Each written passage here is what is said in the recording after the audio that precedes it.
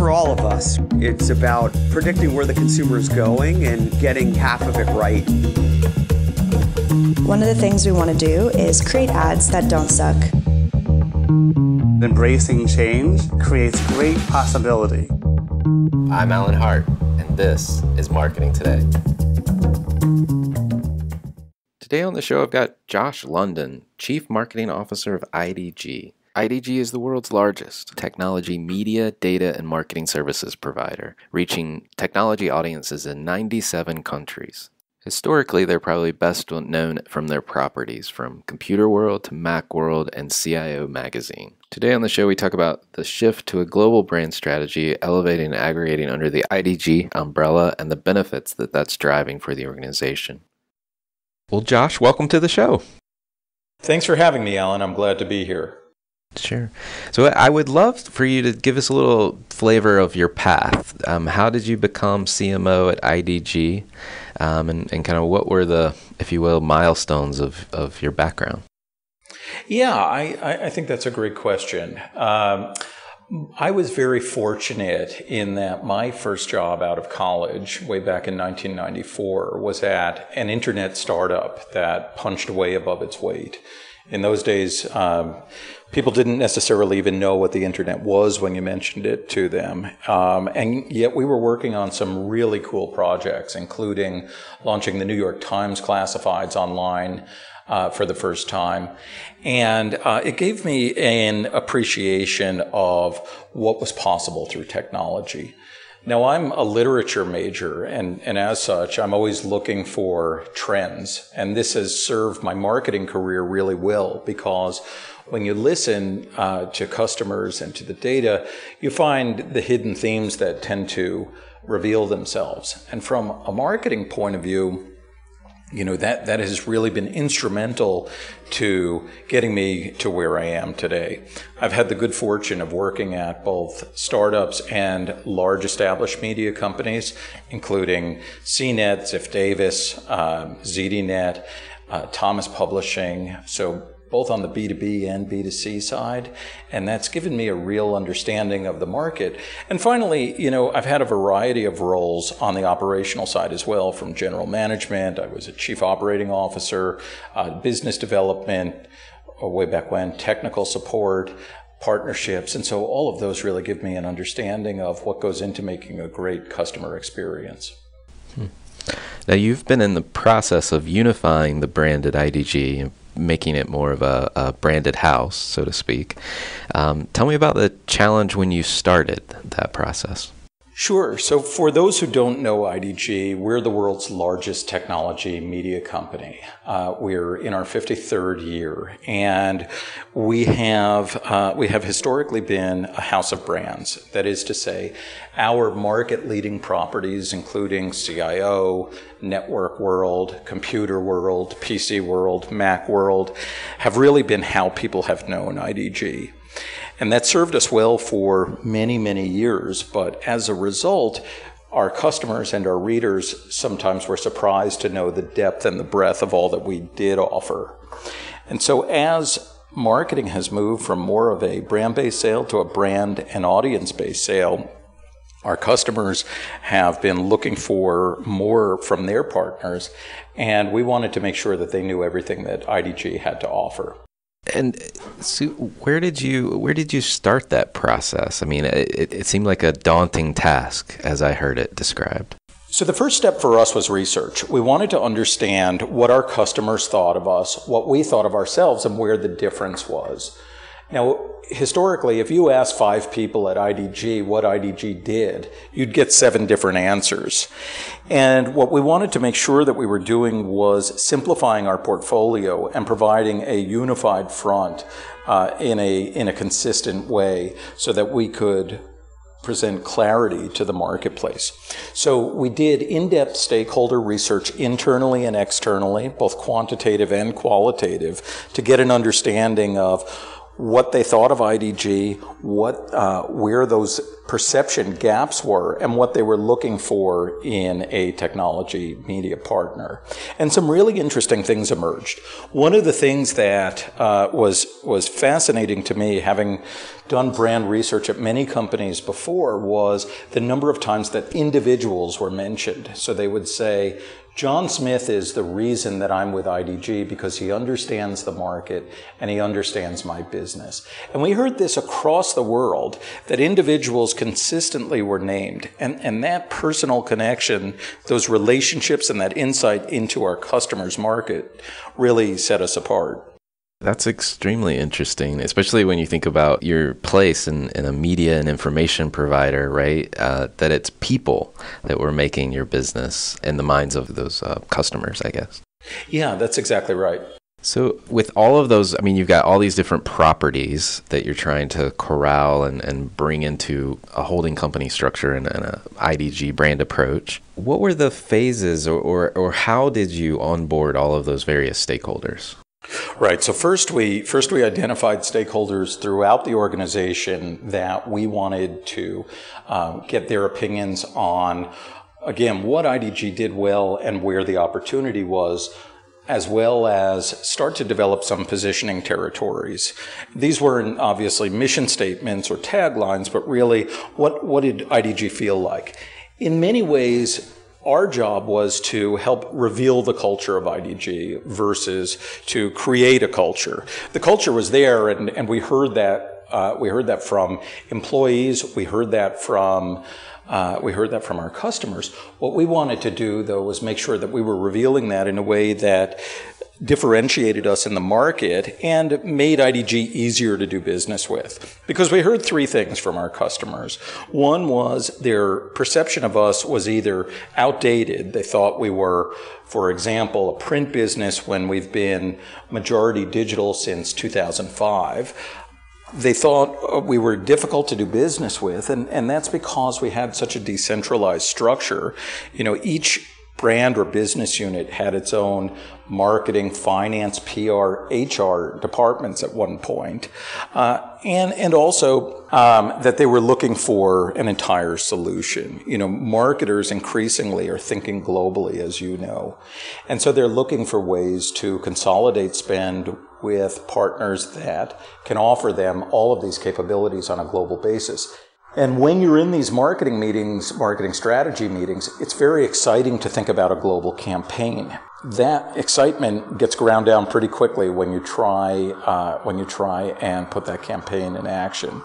When you're devising marketing strategy, especially on a global basis, it's very exciting. We're now living in a borderless world where customers travel across brands and across geographic borders, and a marketer wants to reach them wherever they can find them. But that global ambition often gets ground down by a local or regional reality, either internal to their organization that makes launching a global campaign difficult, or with their media partners. Their media partners may lack global deal IDs or have currency and or translation issues. And so these can be, these can make it hard to do business around the world. And that's what our customers really wanted from IDG and what we wanted to reveal to them in our marketing. Was there I like the notion that your culture was already defined. You were just bringing it out. I think that's a huge help to you, right? That you're not also having to change how we operate or how we believe and do business together, but you could lean into those ways. Did you feel that was as helpful as I think it would be? Absolutely. And it was daunting because we're a company of microcultures. And so we wanted to make sure that we delivered a message that was authentic first and foremost to our employees for it to resonate with our customers and our readers. So we gave a lot of time and attention and care to making sure that that message and that culture really revealed itself and came through in the messages. Then we rolled it out in a way that I think was really interesting. We we engaged what we called brand ambassadors throughout the company. And these brand ambassadors were not marketers. They were people who, you know, the person in every office who just bleeds that company's colors. And we identified them and sort of swore them to secrecy because we did a follow the sun grand reveal. We started in Sydney, Australia. We ended in San Francisco, California. And when everyone came in to each of their offices, there was a package for them that had a personal gift, a series of posters, a corporate brand video, some elements that supported our new brand messaging, and an IDG brand storybook. And this storybook really told as one the IDG story to our employees so that we were all singing from the same song sheet. Oh, that's great. And so, you're over a year into this. Where are you in the process? I know this is you reveal it, but it's a long process to actually, operationalize it. So where are you today? Yeah, it actually moved a lot quicker than you might think, Alan. In the first 90 days, we had somewhere on the order of 98% compliance or consistency from a visual standpoint. So it moved really quickly. People were very excited about it, and it was a moment whose time had come. Now a year into it, we continue to present one IDG to the market. And so, I talk to CMOs every day, and when I'm talking to them about what their goals are and their pain points, they're often telling me that they're looking to target a specific audience and drive demand in another area. They want to do face-to-face in a third, and then they want to they want some thought leadership. And these are all services that IDG can provide, but in the past meant going to 7 different people. Now our go-to-market is much more unified, and as our CEO, Michael Friedenberg, always says, to be number one, you need to act as one. And so for us, that means really taking a customer-first approach and making sure that everything that we do is viewed through the lens of customer needs. Great. So, where are you seeing those benefits of a unified global brand? Could you share a couple examples of how that's coming to life? Yes, I sure can share some examples.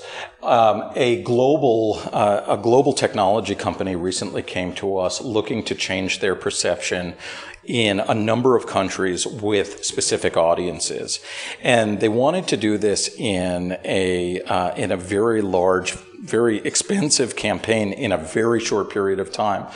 The first part of that is very exciting. The second part, operationally, is very difficult.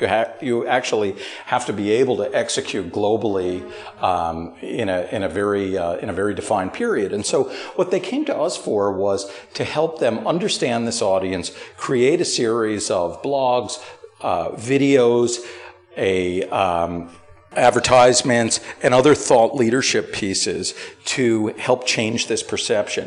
They did a global RFP for this, and IDG was only one of 2 chosen. And what was really exciting for us is when they renewed the second year, because we knew not only were they happy with the work, but that it delivered the growth that they were looking for. And that's why customers are really coming to IDG. Marketers, more than ever, are being charged with driving growth in their organization. And so they're looking to IDG to leverage our media, our data, and our marketing services to deliver the growth that they're seeking. Now, you also, I think, mentioned to me a product launch that you were able to achieve in all 147 countries basically overnight. Can you give me a little bit more about how that took place, and the fact that you could do that? Was that the benefit of having this global approach? It was. IDG as a global company takes a platform approach to services. And so we believe that having a consistent product line across the world makes a lot of sense, obviously localized where necessary. When we recently launched a product called Pipeline Activator, which I'll tell you about in a moment, we were able to launch this globally in 147 countries, as you mentioned, overnight.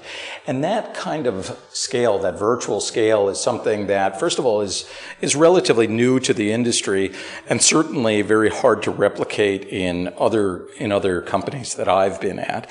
You know, in the past, it was physical scale that mattered. How many flags were in the ground, how many office locations you had. Now it's really virtual scale. How can you enter a market quickly and launch a product consistently overnight? And that was a real benefit of Pipeline Activator. Well, Pipeline Activator is a predictive intelligence engine that leverages IDG's first-party data to show on an account-based level what accounts are most likely to consider and buy a given marketer's solutions. So it helps you filter a target account list so that you can put your efforts against the prospects and customers that will show the greatest results. Another global launch that we had recently that's coming up is called IDG Security Day. Security is on the mind of every company, particularly technology marketers, and no one understands this market better than IDG. And so IDG was able to launch Security Day on June 21st, 2017, again in a follow the sun style where we begin it in Asia Pacific and end it in Washington, D.C., so that we'll be able to speak to the unique challenges in each market while speaking consistently across the world. Now, if you think about this process, this has been quite a journey for yourself, and the company overall. Was anything surprising to you as you went through this process? There were some surprises. One, as I mentioned, was the number of times that individuals were mentioned. And I think this is something that we're seeing more in the marketing industry as a whole, the personal face of a brand, that, the customers really own the relationship with the company versus the other way around. And so every point of customer experience is an important one, and that includes, of course, our salespeople and our editors, because those are really the frontline staff that are helping our customers globally make the smartest technology purchasing decisions. Now, were there any moments where you had to make a leap of faith? I know you did your research, you did your homework, but usually always an unanswered question where you just have to plow through. I'm curious, were there any of those moments where you just had to say, we believe this is the right direction and we're going in that direction? Yeah, IDG marries the art and science of technology media. And so as much science as you can put against that, there's always a component of it that is creative and hard to quantify empirically, the art portion of it. I believe that's what we do really well, but one never knows when you launch a campaign with 100% certainty how successful it's going to be, how much it will resonate with your employees, how much it will resonate externally. And I remember the day of launch, I got an email from someone who had been at IDG for more than 25 years, who said, someone who was not in marketing, who sent me a message and said, I've been at IDG for 27 years, and today I'm proud to represent IDG. And that kind of feedback is really validating for the entire team. That's great. Well, so I want to step back now and really think about you as a person, step back from IDG and the role there. What fuels you? What drives you personally? I'm naturally curious. I want to understand how things are made and why they work the way they do, and really get under the hood and understand what their purpose is. And that has It has led to, I think, a pretty interesting life for me and led to some interesting places in my marketing career. I think I tend to look at things slightly differently than straight down the middle, and that, like I said, that's been helpful for me. So a new question for me that I'm asking folks is, what experience in your past defines or makes up who you are today? It's really a couch question. Very good. I had the good fortune of studying in Italy, in a town where English really wasn't spoken. And I had to learn how to communicate very quickly in ways that were both verbal and nonverbal. Finally, they became verbal, but to get my point across. And when you're constrained like that, when you have that wall in front of you of ways that you're used to communicating with, in marketing speak, an audience that you can no longer use, it really makes you think very creatively. And I've used that experience throughout my marketing career when new entrants have come into the market and taken market share from us, when we want to move into an area where we want to compete with an entrenched competitor. You can't necessarily rely on what got you there getting you out. And so it was a very uncomfortable period at first, but one that's served me well for the rest of my years. That's a great learning. So I'm curious, what brands or companies or maybe even causes do you think others should be taking notice of today? Yeah, those are among my favorite things to talk about. There's a couple of brands that really interest me. One of them is WeWork. If you're not familiar with WeWork, it is a co-working space and really sort of a real estate arbitrage at its heart. What WeWork does that intrigues me so much is it's able to take a commodity that is office space, create a community around it, and as a result, drive a premium for it and an emotional connection with it. And I think brands that can engender that emotional connection over something like real estate, or, if you look at Amazon, over something like books, in a way that is tangential to their core, right? It's not that Amazon has better books or it has better products than other retailers. It's really the customer experience that set both of those apart. I think GE is a fascinating company in many ways, not the least of which is how it's transformed over the last decade, but in particular the last 3 to 5 years.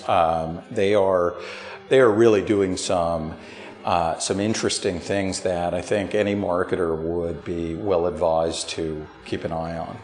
I agree with you on both of those. But most recently, I had Linda Boff on from GE recently, and she is doing some fascinating things that you wouldn't expect a B2B marketer to be doing. So Linda's a powerhouse. Yeah, no, I totally agree. So, last question for you. What do you see for the future of marketing? Where do you think marketing is going to go? Well, I think, it all comes back to data, right? And data is really the global currency. But we have, as an industry, more data than we know what to do with. So I think better use of data, particularly through predictive technologies focused on target accounts. And so whether we call that account-based marketing or target account marketing, or as we used to call it, just marketing, that narrowing of boiling the ocean to just those accounts that have the greatest potential and being able to identify them at the right time is going to be critical. And then, authenticity. And so that means bringing in peer voices, whether those on the B2C side are our friends or people that we aspire to be like, or on the B2B side, fellow users, or again, companies that we want to either compete with or ape. That customer experience and those peer recommendations are really going to separate the wheat from the chaff. Well, good. Well, thank you so much for coming on the show today. My pleasure.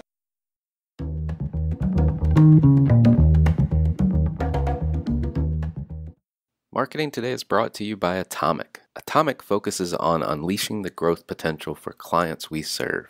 Atomic is a strategic consultancy specializing in business, marketing, brand, and innovation.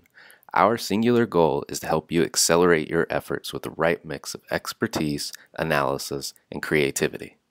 Check us out at atomic.com, ATOMCK.com. Hi, it's Alan again. Marketing Today was created and produced by me, with project management by Sarah Williams, audio production by Aaron Campbell, writing and editing by Kevin Greeley, social media support by Megan Woods, art and graphic design by Sarah Dell. If you're new to Marketing Today, please feel free to write us a review on iTunes or your favorite listening platform. Don't forget to subscribe and tell your friends and colleagues about the show.